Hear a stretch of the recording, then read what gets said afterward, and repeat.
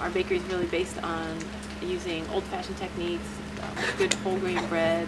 All our bread is made with sourdough, no commercial yeast, and it's based on long fermentation of the bread to give it lots of good flavor. All of our breads have some amount of whole grains in them, and many of them are 100% whole grains. We also really try to get as much Alaskan ingredients in there as we can, which is a little tricky because we can't grow wheat in Alaska yet, at least wheat that is good for making our kind of bread. But we do an Alaskan barley bread. The barley's grown in Delta Junction. We do a couple potato loaves. One is a 100% whole wheat potato pan loaf, and then we do a potato chive loaf, a little hearth loaf. We also do an onion rye. We're doing that this week, and that's got Alaskan onions in it, and a Alaskan cheese and roasted garlic bread. So it's fun.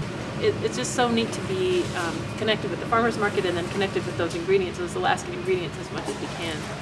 You're right next to Fire Island. I remember the very first time we sold bread at the farmers market, and we woke up the next morning, Sunday morning, and I said to Dan, this morning there are people all over Anchorage eating our bread, and we know them. You know, they came to us and they bought the bread from us, and I'll recognize their faces, and over the winter I get to know their names because then we sell over the website, and so I get to talk to them, and I know a lot of them. I know their favorites. I see when they're coming. I know, oh, she wants the rosemary bread, or oh, here she is this week for the fruited almond, and so it's neat. It's just a connection to my customers, and I think they like that connection with me too. They know they're baking their bread, and they know I'm making it with love and care and lots of time. It's really a special connection.